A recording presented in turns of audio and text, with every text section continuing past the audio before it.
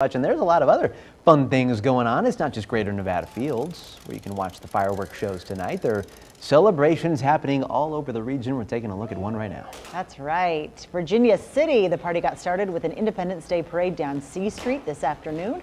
We spoke to folks to see what they thought of the parade.